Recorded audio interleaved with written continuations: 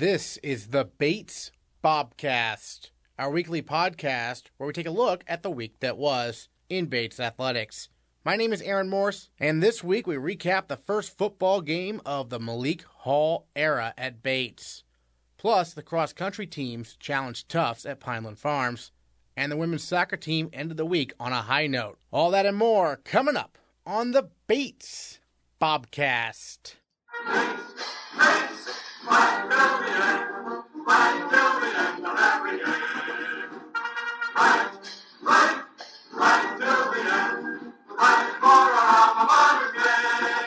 The Bates football team went toe-to-toe with Amherst Saturday in the Bobcats' season opener. The game stood scoreless at halftime, but the Mammoth scored twice to go up 13-0 entering the fourth quarter. Then the Bobcats struck back. Senior defensive lineman Walter Washington recovered a fumble, and sophomore quarterback Brendan Costa did the rest. Costa looks, pumps, runs up the middle. He's got the first. He's going for the end zone. He is at the pylon. He is in. Touchdown, Brendan Costa. On the keeper from 26 yards away. He puts Bates on the board with 7:23 to go. It's 13-6 pending the PAT. Costa's 26-yard touchdown run cut the Bates deficit to just 6 after the extra point. But Amherst drove down the field on their next drive to get a big insurance score, going up 19-7. That's how the game would end, despite the Bobcats winning the turnover battle by a count of 3-1. First-year head coach Malik Hall looks back at the first game of the season. I'm curious from a personal perspective, this is your first game ever as a head coach. Running out into that field, what was going through your mind? Man, I got to tell you, when we had the smoke going and the music and we started rocking, I almost felt like it was an out-of-body experience to where it was like, wow, we're actually here. I'm actually a head coach of a program of guys that I want to be around, administrators who support the program, faculty members who support the program. You know, when you take a step back, which it didn't happen for me until Saturday, roughly around maybe midnight, where I'm like, wow, where I finally had an opportunity to not exhale but decompress on what took place, shrink everything and see it from a bird's eye view, if you will. And it was just, it was very surreal. Looking at it, it was like I was replaying a movie. Yeah. And it was like, wow, like I'm actually the star role in this movie. And it's somewhat still unbelievable because, you know, when I even saw the media guide or the game day guide, I'm like, man, I'd rather the players have been on it. But, you know, it's humbling because it says everything about what the school feels and what the community feels that I was the guy for the job. So us not getting it done is just another reason on why we show up every day at 6 a.m. to kind of get ahead of the curve for our players and for the alum who have a Bobcat hunger about them. Defensively, you're a defensive guy. Bowman had that sack. He's a first year. He looked really good out there, didn't he? Man, like, you know, Magic Mike, as we like to call him, he put on a magic show for a freshman to be out there, a first year to be out there. He didn't take one break. His endurance is certainly something to marvel at for every guy in our program to kind of say, man, freshman, didn't take one play off, didn't get one blow. I'm sure he has some mistakes to go along with it. But there's no mistake-free game in football. So I was proud of him more than I can express in words. And I think our team was, because the team had to depend on a first year to play at that high level. He didn't know what the speed of the game was going to look like, didn't know how physical the game was going to be. And I think he played as good as anyone. You know, and I'm super happy for him.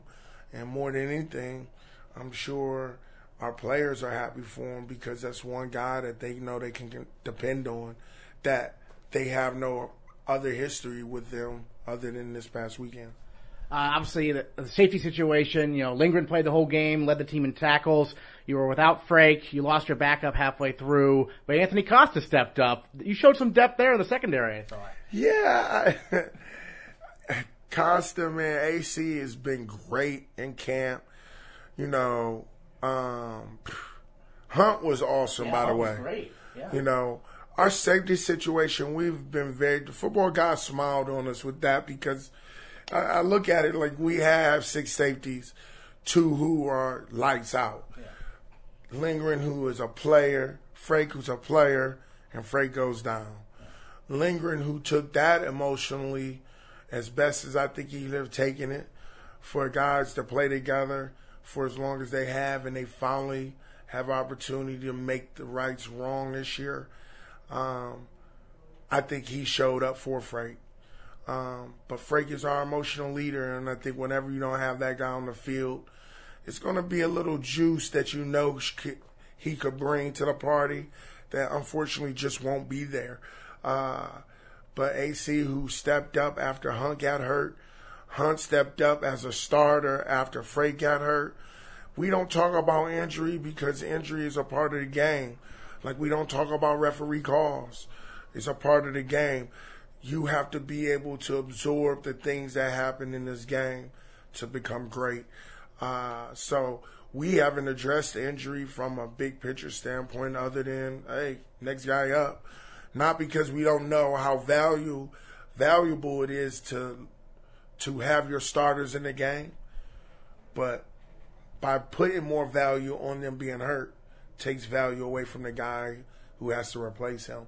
So we try to live in the now and acknowledge the now or the past or the future, but let's live in the now because that way our energy will never be misplaced. Brendan Costa, the quarterback, he ran for a touchdown. That was kind of a vintage of what we saw last year, the CBB in particular. What do you think of his game? Obviously, you guys threw it maybe not as much as you were planning to. I'm not sure in terms of how the game plan went, but what were your thoughts on Brendan? I think Brendan's a playmaker. I think, once offense is more to do with timing than it has to do with anything. Mm-hmm. I think once we started to get our timing together, we had an unfortunate injury on Amherst's team. Mm-hmm. You don't want a pause in the game that long on offense because it's timing and rhythm more than anything to have it be such a horrific injury. So I think adding the injury, losing the rhythm and our timing, adding to this is a new debut for everyone on that offense, we thought it'd be best to slowly allow them to let the offense come to them. Mm-hmm. And you have an offensive line who's gone from running the ball 40 times a game to now all of a sudden say they're going to protect for 40. Like we would love that. Right. And I think the hype behind it presented that to a degree. But from a coaching and X's and O's standpoint, Amherst is too good of a team to give them confidence because we're trying to throw it over the lot and they turn it into bad turnovers. Because fatigue and that became an issue. I think Coach Patterson did a great job just identifying, listen, they're punting the ball and we're punting the ball. And if we're both punting the ball, then something has to happen to break the game open. Unfortunately, it happened on our end. And I think, Costa is a dynamic kid, and I think he tried to put it all on his shoulders. I think there's a time and a place for quarterbacks to do that. I don't know that time and place would have presented itself anywhere in the first half, considering it was a brand new offense, brand new coordinator, brand new coaches, brand new coaching staff. Everything was brand new. And when everything's brand new, you tend to you would like to think that people allow the system to work them in. Just like new employees, hey, let's just follow the system. It'll take you to the next phase of everything. Before then, like before you go rogue and create your own system and make your own plays, and rogue would be a strange answer or a statement, but you have to be clear on what the system can do for you before you can say, what can I do for the system? And I think across the board, we had a hard time letting the system work for our players. Our players were trying to do everything to make the system work for them. So it is kind of a gradual implementation of it, isn't it? Because you mentioned the offensive line; it's a whole new scheme for them, really. Too. Yeah, I imagine the easiest way to allow the line to acclimate themselves is to not allow them to be kick sliding the first 15, 20 snaps. Yeah. Second, they haven't had to do that. You got to understand, our entire offense in 20 days, we restructured from wide receivers maybe catching 4 balls, 10 targets a game, to us trying to target 22 times. Yeah. Like, some of that, we've already broke that record. Like, our tight ends, most receptions in a game was 4. Like, he set his own record Saturday. So I think just understanding that progress that we're looking for is different from the process in which we have to get to get the progress that we have 400 or 500 yard passing yard games. Our quarterback has to trust our O-line. Our O-line has to trust the protection in the scheme. The receiver has to have to trust the timing of our quarterback and the routes in the scheme. There's a lot of pieces in that, man. And like the goal is to try to win the game, not to create stats that only inevitably make the defense go on the field a little bit more and gets the game further and further away from you so you can compete in the fourth quarter. Now, I know you try to focus on Bates, but Amherst and Trinity opening the year with the 2 top teams from last year of the conference. I mean, that's not exactly a soft landing for the guys, is it? Listen, it's hard to win, and what better way to prove that by going to compete with the top dogs of the league? Because my thing is to be great, you have to be good, and if that's the good of our league or the great of our league, then we have to be better than just good. We have to be better than, hey, we were close today. Right. We have to be to the point where we were close and we had them and we didn't make the play. Right now, we weren't in that space this past weekend. We were close, but it never came down to what play we didn't make. Right. This weekend, we hope that it does. The goal is the same. Play hard for 4 quarters. Let's get the game in the fourth quarter and find out how good they are. And if we can, to be good so we can be great on that individual day. But it's going to be a task that will be a handful. This week in practice, points of emphasis you're going to be relaying to the team. Yeah, I think it's about us. Every week is about us. The opponent happens to wear a different color. They have a different name, all of that.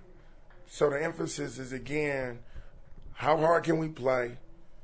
What level of execution can we bring to our effort? And do we have the right attitude throughout this whole game? We didn't get any personal fouls. That's attitude driven. We did have penalties, but personal fouls is all about attitude. Did they get in your head? Did you make a decision that was not best for the team, that you thought was best for you emotionally? And I think if we can control those components, we can eventually coach up the piece of the game that will turn it into a W. But they have to be comfortable, being in these positions. It's chess, not checkers, right? Just because we can throw the ball doesn't mean we throw it. If getting us in the fourth quarter is to run the ball, we run the ball.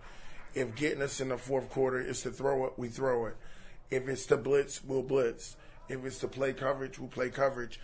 The objective is to get them in position so they can access their skills and their talents in the fourth quarter to go win a game.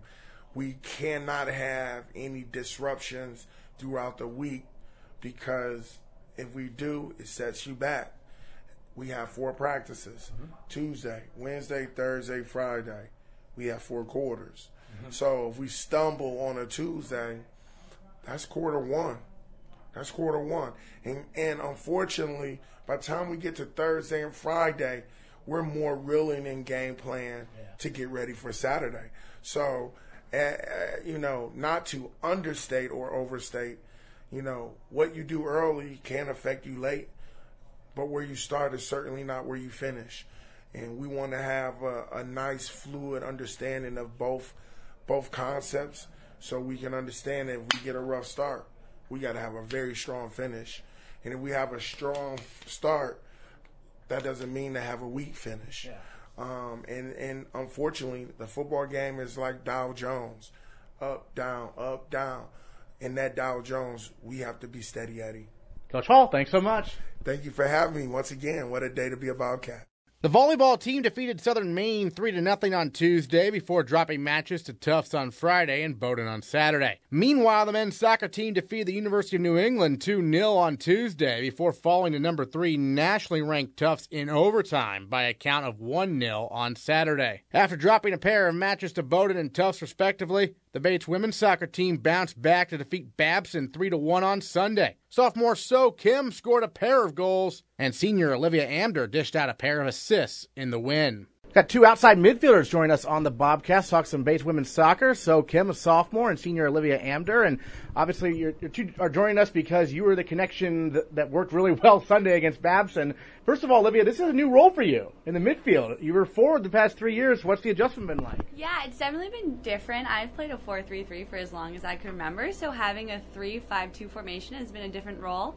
It's definitely tested my knowledge of the game. It's tested my physical ability. It's definitely different, but I think with time, I'm enjoying it more and more as the time goes on. And then, so this is a great role for you because you're a track star also. You're fast. I mean, that speed's your main part of your game, right? Yes, definitely. So definitely the speed does help, just like running all the way back defense, and when we're attacking, just being up there, supporting the forwards.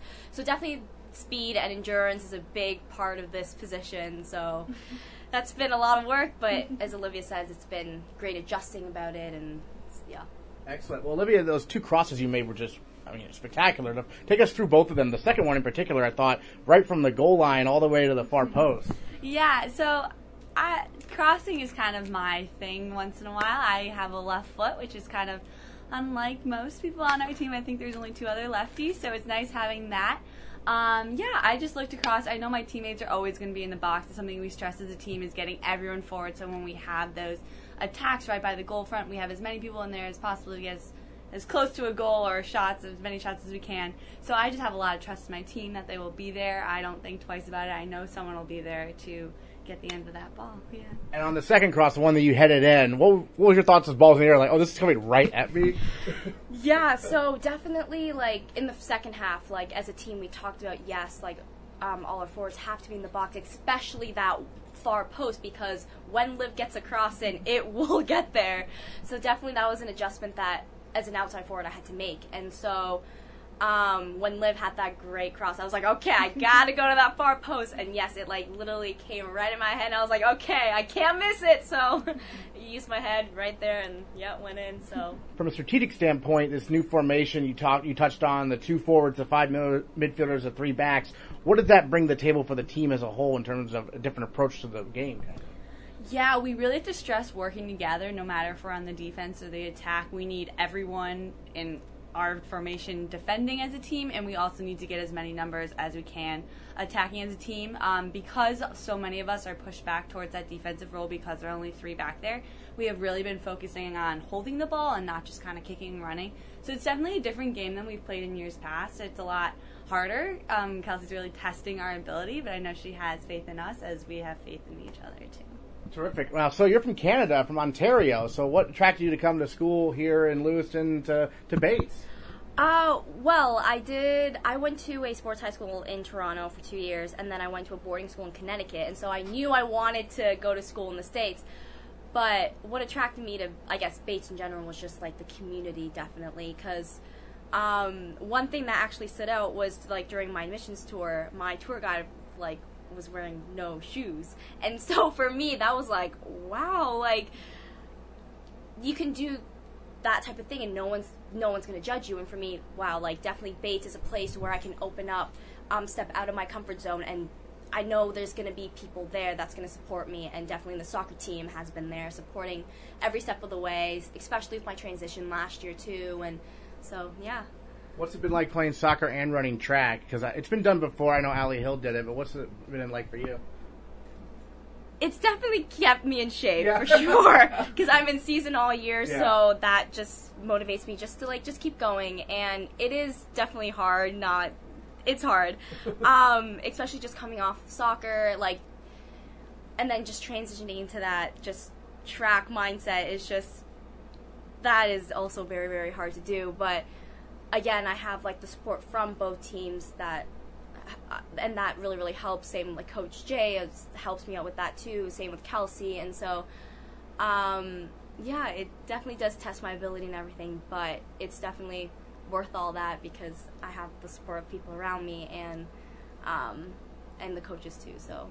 And you're a sprinter in track? Is that? I'm a middle distance. Middle distance. I run from the 400 to the 15. Okay. Yes. Great. Yeah. So soccer probably prepares you for that pretty well. Oh, yeah, definitely. Especially with this new formation, too. Like, just running up and down the field, I know I'm going to be ready for the 800 meter for sure.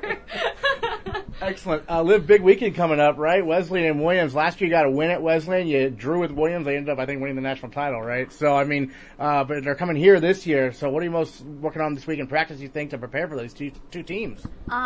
We ended with a great note this weekend, so I think it's all about keeping our positivity high, our energy high, and I think our self-confidence. We know we're a strong team. We have a lot of depth on this team.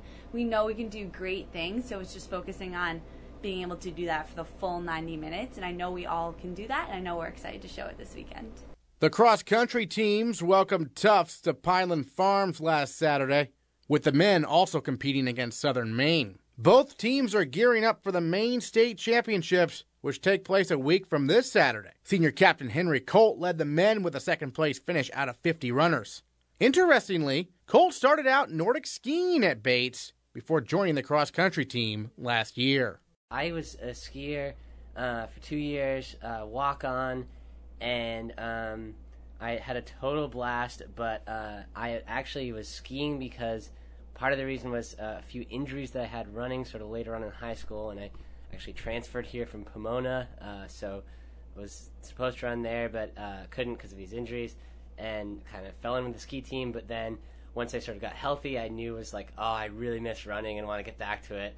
And then I sort of made the transition to cross-country, and it's been a blast ever since. So you transferred from Pomona to Bates. I did, yeah. Tell me a little bit about the process, because we don't get too many D3 to D3 transfers here. Well, geez. So transferring was kind of crazy. I was actually a mid-year transfer, and I don't know. Pomona, it was an awesome place, just not the right place for me, and Bates was just as soon as I kind of got on campus, I knew that this was going to be like the place for me and the community I wanted. So yeah. Well, because you're really from what, Massachusetts? Yeah, so Northeast, a little bit more familiar. Exactly. Yeah, I was a New England kid at the heart. So.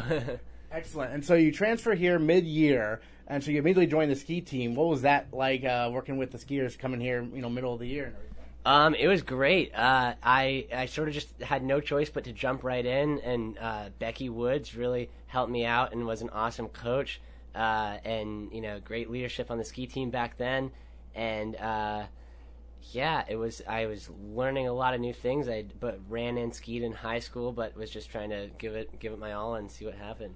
So now you're fully healthy, focusing on cross country. Second year of the cross country team, strong finish, second place, I believe, this past Saturday. So what was the course like? I know Pineland Farms is your home course. You're used to it.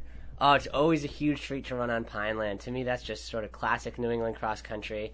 I was really happy about my race, really happy with the team performance. It was great to kind of run right up there with Tufts because they're supposed to be a little bit better than us, I guess, this year if you pay any attention to that sort of thing. But so it was great to just, run right up there with Tufts and see such strong performances out of Bart and James and Nico and kind of everyone sort of coming together. So. Well, yeah, and also you're a captain. So what's some of those what's that role like for you? Oh, it's been really fun.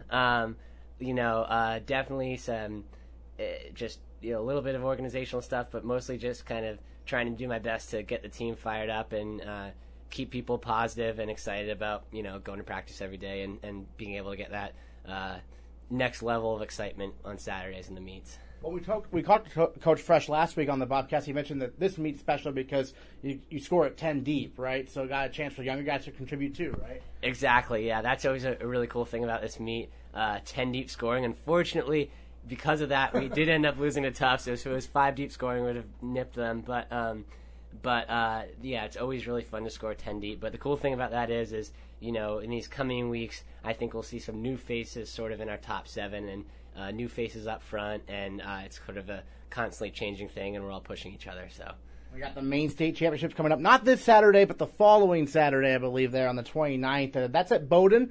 Have you run there before? Yeah, we actually ran there for states last year, and we did win, which was awesome. So we're looking to go back there and hopefully do that again. So we're really excited. Yeah, when it's a state meet like that, I mean, obviously you got Bowdoin and Colby, your rivals, for every sport here at Bates. What's that? Does it make it extra special for a race, kind of? Yeah, it's always really fun competing against those guys. You definitely get to know the Colby and Bowdoin guys a bit, and see them after the race and whatnot. But it's always a really fun rivalry, and definitely we'd love to win. So we'll see. And rumor has it that there might be some other teams coming from out of the state to sort of preview the course for regionals, but I don't know if that's true or not. So whatever it brings, we'll just have to give it our best. Yeah, this is extra important, as you mentioned, because regionals are there, and regionals are the all-important one, aren't they? Exactly, yes. That is true. I know the team last year, almost made it to nationals, right? It was very close, so how much are people, motivated to, take that next step, kind of? I would say incredibly motivated. I think it's definitely, I can speak for some of the classes that came before me, it's definitely been a long time coming for Bates XC to get to nationals. Obviously, I think the last time we made it was 2013, but each year we've sort of had a team that's been really close but not quite done it, so hopefully this is the year we can break through. Excellent. And then, we touched on the fact that you were a Nordic skier and then you transferred over to cross-country, but that's not entirely uncommon for cross-country runners to do Nordic skiing. Give us some of the similarities and differences between, obviously one's on skis and in snow, but some other similarities and differences maybe between the two events and how they kind of relate to each other almost. Yeah, so it definitely more similar than different, I would say. Both of them obviously endurance sports. Nordic, I'd say definitely more balance and strength comes into play. Sometimes the races are a little bit longer. But one of the cool things I think that helped me actually coming from Nordic was there's less of a focus on time, so I didn't really came in sort of wasn't really intimidated about people's times or all that stuff and learned to sort of run more on feel. And that was definitely a plus. And, it's definitely, I miss Nordic. I ski a lot in the winter during my winter break for cross-training and for fun. And totally good friends with a lot of the guys on the Nordic team still. So, yeah. Growing up, how did you first get into running and into skiing? So I had this great middle school coach, Dave Belcher. And he came up for the alumni races. He graduated sometime in the 80s and ran track here. And he got me into running. Totally loved it when I started. Loved the guys on the team. I, definitely was one of those middle school kids that was not getting the best grades, having a hard time focusing, and sort of running gave me something to work on every day, and that was really cool. And then Nordic, I started sophomore year of high school, we had a coach that was sort of eccentric, but in the best way, and I started it and then just totally fell in love with it too. So I sort of love doing all those three things. You got a week plus 2 weeks basically prepare for the main states. What are some of you focusing on in practices and practice runs? Because you guys, I know you run a lot. I see you out there all the time. So focusing this week, I think we'll probably run a little bit more mileage this week, and then probably back off a little bit next week as we get into states. This Friday we have a Pineland workout, and Pineland workouts are sort of our staple workouts during the season. They're sort of our most important ones. We can compare our times with people in the past, other Bates people, so it's sort of interesting to see where our team falls in that sense. And so really we want to be well prepared for that. Then we've got a long run on Tuesday up by Coach's house, which will be fun. Those roads are always really pretty. and then a long run on Sunday again with some recruits who are coming up. So When you say long run, how long is that? probably about 15 miles. 15 miles, that's longer than a half marathon, folks. Well, Henry Colt, thanks so much for joining us on the podcast. Thanks so much, Aaron. Senior Katie Barker led the number 16 nationally ranked women's cross-country team with a second-place finish out of 39 runners. Pineland is hard, as always, but it's our home course, and we run it a lot. We do workouts on it weekly, and so we're used to it. So I think that we definitely tried to use our home field advantage. Yeah, I'm very familiar with it. Yeah. For sure. And then were you running with anyone in particular throughout the race? Because I know it's always about running with someone and trying to keep that pace. Yeah, us, Abby, Liv, and I all went out together, and it was really great to use them and go off of each other, and then just push all of us three till the end. Yeah. So this is a 5K race, but starting with states, it sounds like it's going to be a full 6K from here on out, right? So how does this help you prepare for maybe the longer races? I mean, we've been easing in distance-wise, so I guess it's nicer to get used to the competition and getting in the mindset. It will feel like a jump distance-wise, but it's just more conditioning of the brain to get more comfortable with going longer and longer distances. And this meet in particular, it was just Bates and Tufts, right? That's a little smaller than you're used to necessarily. What was that like, having almost like a little one-on-one meet? Yeah, it was. I don't know. I guess we're still easing into the season, so it's not going to be 100% realistic quite yet. But it is intense when you just see a non-Bates uniform. It's just you versus them. So every place really does matter that much more. Excellent. So you're a senior now. So what are some of your goals you've set maybe in your mind for this year? I don't know about specific goals, but I guess I just really want to enjoy my year as much as possible, stay non-injured, be able to run as much with the team as I can. I think Jay mentioned you were battling through some injuries last year. Is that right? Yeah, I mean, I definitely had a knee injury last year that I had to work through this summer, and then also for most of the season last year. But I think that's definitely, I'm more comfortable now with cross training. I actually enjoy it, don't hate it as much. So even now I'm still biking and swimming a lot and enjoying running when I can on the trails and Spring Road. Yeah. So what do you think the focus in practice this upcoming week is going to be? Because I believe main state's in 2 weeks, correct? Yeah, so we get to have 2 workouts this week, which is nice, just getting to put in some work and not have to worry about a race. But I think we're going to Pineland, which is hills, tomorrow, but then we're going to go back to Spring Road, which is flatter, closer to the Bowdoin course. So tell us about some of the first years joining the team this year, what they've been like so far. They are awesome. I actually find them to be so much fun.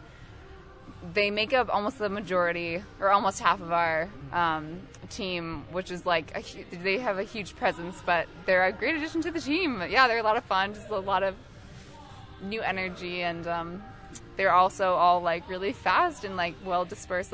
Our upper class can really work well with all the underclassmen. Yeah.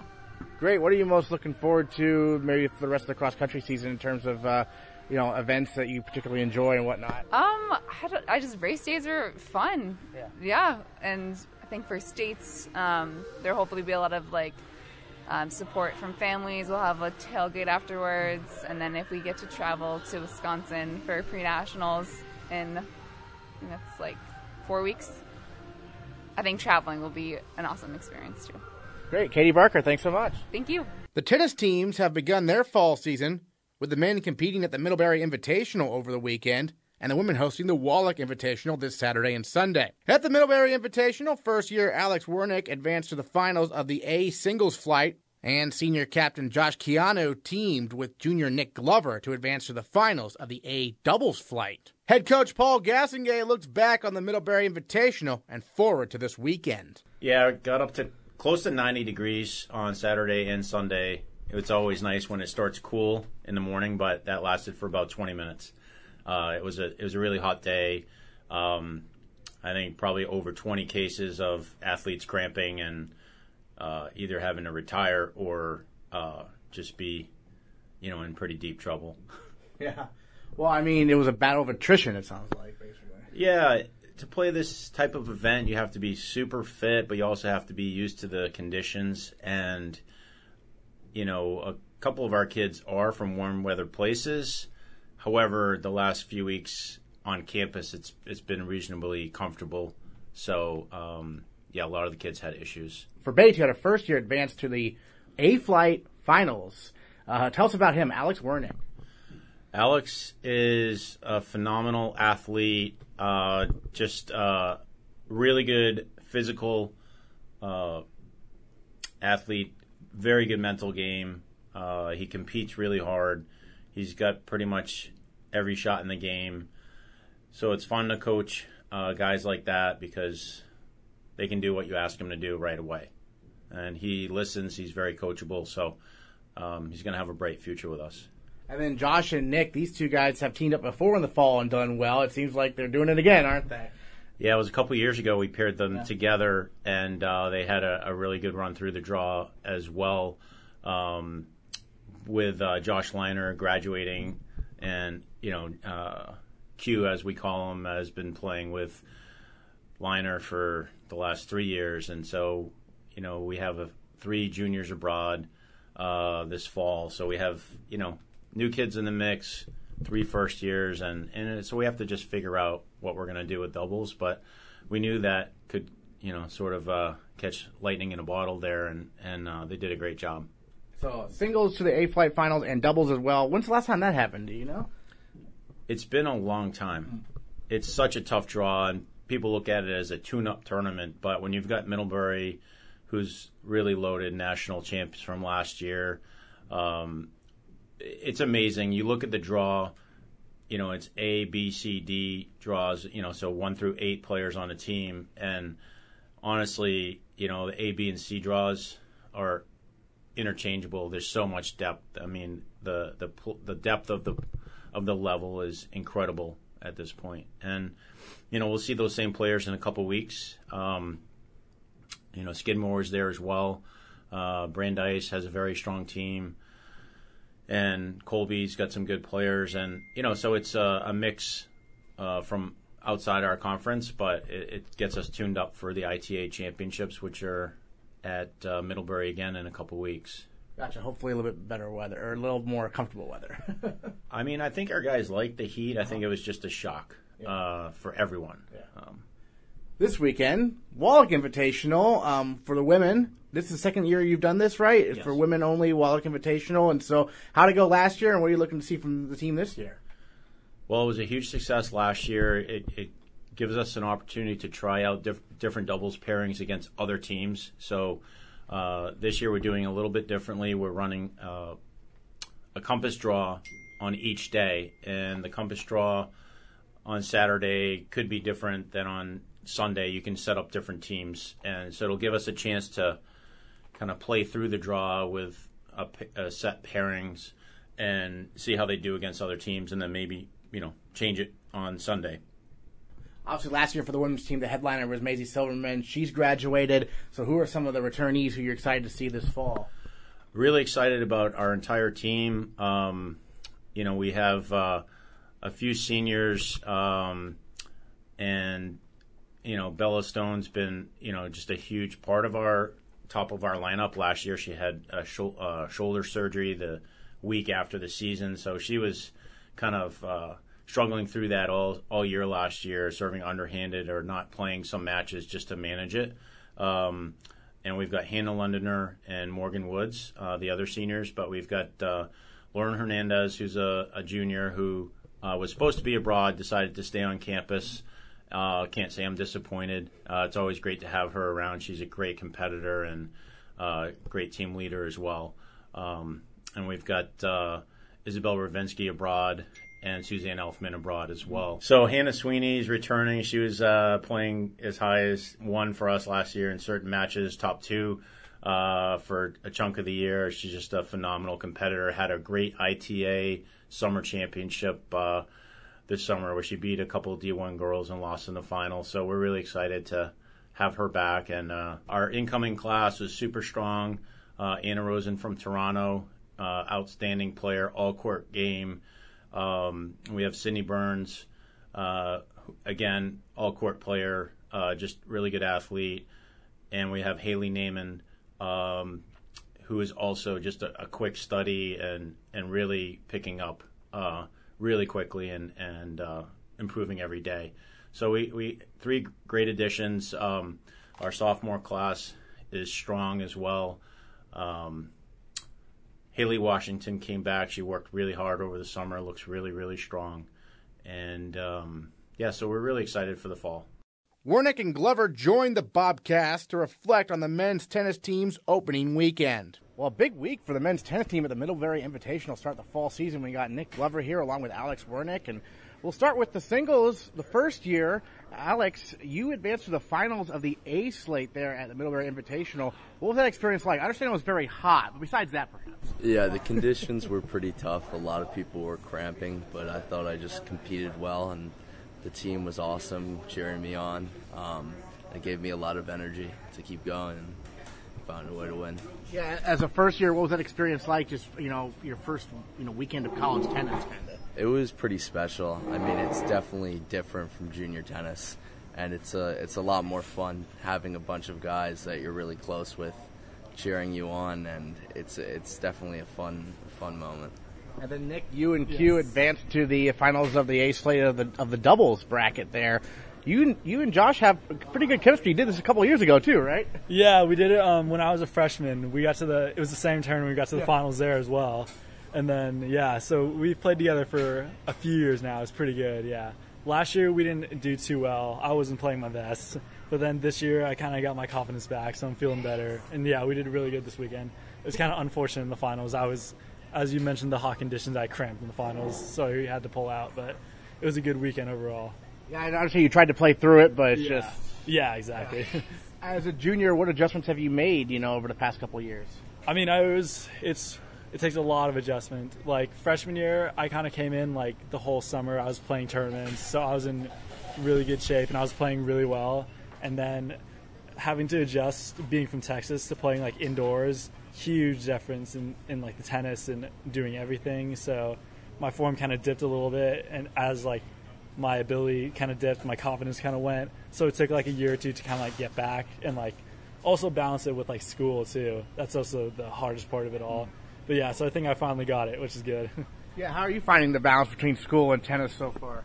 It's been okay. I mean, this weekend I have a lot of work to do, so other than that, it's been okay. So I'm curious, Alex, what about Bates appealed to you? What made you decide to come here for school? Well, I love the team. When I took my official visit here, I stayed with Nick, and I had a lot of fun with him, and I loved Coach. He really spoke well, and his message resonated with me, so I really liked him. Yep. Nick, I'm curious, what was it like watching this guy go through the singles bracket like that? Oh, it was awesome. I was loving it. He's a great competitor, very confident player. I was loved watching it. He's going to be really good this season for us, absolutely. Terrific. And then, obviously, ITA is coming up in a little bit, right? What are some focuses on practice maybe coming up here? Yeah, we have ITAs in 2 weeks at Middlebury again. I think it's only 2 singles players get nominated and 2 doubles teams. Okay. So, I believe me and Q will get in there. Wernink for singles as well, which would be great, but yeah. And then how about some other players on the team? Who else stood out this weekend to you? Everyone played pretty well. Josh Quijano did really good. He was unfortunate in singles. He had to cramp first round in a long 3-set match. Alex Kennedy did really good. I give him a little shout out. He did very good. And we all fought very hard this weekend. Exactly. When it's really hot conditions like that, what are some things you were doing to stay hydrated and make sure you're trying not to cramp up? I just take my time between points, walk really slow, and just breathe. I mean, fitness-wise, I think I'm in better shape than almost everyone I'll play, so I wasn't really worried about cramping or anything, just outlasting everyone. So, yeah. What's your background? When did you start playing tennis? Well, I actually just started playing tennis more than once a week 2.5 years ago. I came back from boarding school to day school because I wanted to play college tennis, so I'm kind of new to this, but it's been taking off pretty fast, so yeah. Terrific. Now, you mentioned you're from Texas. Yes. So was this worse heat than you experienced in Texas? Definitely not. I mean, even in the summer, Texas days are always over 100, and I would play in the heat all through the summer. But I don't know. I guess being at Bates for a couple weeks, the first weeks to start the school, it was kind of chilly some days. It was in the 60s, some days, and then playing matches in Middlebury, it was almost 90 degrees, probably 95 degrees on court. so that always takes a toll. And just the intensity of matches as well makes you stress a little more. Great. And Alex, I'm curious about Paul Gastonguay, the head coach here. What has he been working with you on so far? Just competing and shaping the ball and just being a tough person to beat and not beating myself. What's he like personality-wise? He's pretty patient. Yeah, I mean, I'm not an easy guy to work with, so he's very patient. Yeah. And Nick, what have you been working on with Coach? I've been working on like the same kind of things, like shape of the ball. Like as like a freshman and junior, like me and Coach butted heads a lot. I was very immature. I wouldn't really listen to him, and like he would tell you that too. And so like this year, I'm finally like maturing. I'm like listening more, and it's paying off for sure. Excellent. Well, any other thoughts on the first weekend and what you're most looking forward to maybe the rest of this fall? I mean, I'm pretty pumped for ITAs. Get another shot at maybe the guy that I lost to, and then just continuing to improve. Excellent. Well, Alex Wernink and Nick Glover, thanks so much. Thank you very much. Thank you. The golf teams competed at the main state championships over the weekend, with both teams finishing in third place. The men finished third out of 10 teams, led by sophomore Julien Lewin, who tied for 12th place out of 55 players. We got a trio of men's golfers joining us here on the Bobcast. Our two captains, Liam McLoughlin and Andrew Garcia-Bou, as well as our low scorer from the past weekend, the main state championships, Julien Lewin. And Julien, I'll start with you. You went out there, got tied for 12th. The team finished third out of 10. Were you fairly satisfied with the weekend? I felt pretty satisfied. It was good to kick off the year with a few good rounds, and after practicing with my coach this summer, I was really happy with my results, and while stuff could have gone better, I'm optimistic for future rounds. And Andrew, tell us a little bit about the course and how it played and what adjustments the team maybe made day one to day two. Yeah, so the first day, it was a good day for us still, but we knew that going into the second day that we could take what we learned from the first day, which was like green speeds and kind of where to keep the ball in play and what not to do, and kind of adjust from there. And everyone on the team did actually get to make those adjustments, which was really good, even though some scores differed because it was a different day, different conditions, but we were still able to adjust what we needed to, which was a really good thing. Now, Liam, you weren't involved with this tournament, but you are very busy right now applying for a Fulbright, I understand. So how's that process going? It's been going well. I was a little bit late on the game. I found out about a week into school that it was going to be due sooner than I had thought. So a little late in the game, but I've caught up, and I have a little mock interview next week. So you're going to be able to get back to golfing pretty soon? Or? Yeah, it's been a shame. I would have liked to have played in both of the tournaments already, but hopefully there'll be room for me in the coming season. Julien, I know, within the team, there's competition to even be able to go play at these tournaments, right? What's that dynamic like? Certainly. It's definitely difficult given how many good players there are on the team and being able to choose who's going to be on the top roster of 5 players for each weekend. But I think that it's good that each practice we sort of go to the range, we putt, and we eventually play 9 holes to determine who's on top that week. And so I think that's a pretty fair judgment of who plays, and I'm pretty eager to see Liam come back, and I'm excited to play with him. Excellent. Andrew, obviously, Julien, the low scorer over the weekend for the team. What do you notice about him and his game the last couple of years? I think the biggest gain in his game that I've seen is his mental game. I think he's definitely been able to stay calm through a lot of shots and some hard moments, and I've seen him get frustrated but be able to reset himself, and I think that's something that the whole team has definitely worked on over time, just being able to mentally stay there and not lose themselves and get lost in any bad shots. What's it like for you, Liam, to be a captain with Andrew this season? Andrew's been great. He's been keeping track of the guys, and we're trying to get into some team workouts to build a little camaraderie, so that's been good for us. Yeah, you guys practice over there at Martindale with Nick Likos and the staff there. What's Nick been like as a coach, helping you guys, refine your game? This season we've worked more specifically with Harry, who's a PGA professional. Okay. We haven't seen Nick too much. He's very busy with events going on there, but Harry's been a great resource. We've been able to work more on the technical side of our swing, which hasn't been dealt with so much in the past, but I believe has been a target as to why we've played so well in these past 2 tournaments, and I'm really, really eager to work with him in the coming weeks with putting and sort of our mental game, too, to prepare for the NESCAC qualifiers and other tournaments.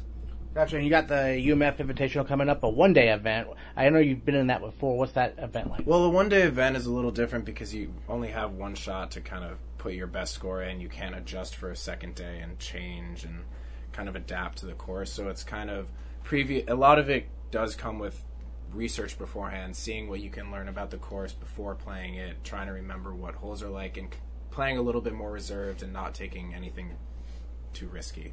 And that's the last tournament before the NESCAC Fall Qualifier, is that right? That's right. The NESCAC Fall Qualifier is pretty intense, isn't it? I always enjoy it. It's my favorite event. Oh, yeah? It's the biggest event we have. Played well 2 years ago at it. Unfortunately, didn't play last year, but I'm looking forward to hopefully playing this year and giving it one last good shot as a senior. Yeah, how's the NESCAC Fall Qualifier maybe a little bit different from other events for you? I think that there's definitely more pressure in terms of your performance and what could come out of that. And I've only played this past year, my sophomore year, and that was definitely a difficult round, a new course that we weren't able to experience beforehand. And the first round was difficult because the conditions were very subpar, but it helped us see the first round and, prepare for the second one. And I'm excited to see what the course is this year. I'm not sure if it's the same one, but I guess it is, yeah. Sounds good. And then, Andrew, I understand that there are some events in the spring as well that you're going to be playing in again, right? Yeah, so the spring season last year was the first time we actually had one, and it's short. It was only 2 matches, but they're still fun, and it's still good to kind of bring the team back together after a long, long winter and play the sport that we love. And this year we're actually working on having some kind of spring trip and kind of to build something ahead of time and just put the team back on the track after a long winter. Sounds good. Well, Julien Lewin, Andrew Garcia-Bou, Liam McLoughlin, thanks so much for joining us. The men's golf team at Bates 3rd out of 10 at the Maine State Championships over the weekend. Thanks again. It was a tough week for the Bates field hockey team as the Bobcats fell by a 4-2 score to both Bowdoin and Tufts, squads ranked 10th and 8th in the country, respectively. However, the Bobcats get a chance to bounce back right away when they visit Thomas College this Wednesday for a match that gets underway at 7:30 p.m. That's the only midweek contest before all the Bates fall sports compete in another action-packed weekend. Visit GoBatesBobcats.com for the complete schedule, and we will recap it all next time on the Bates Bobcast. Bates, 5 million, 5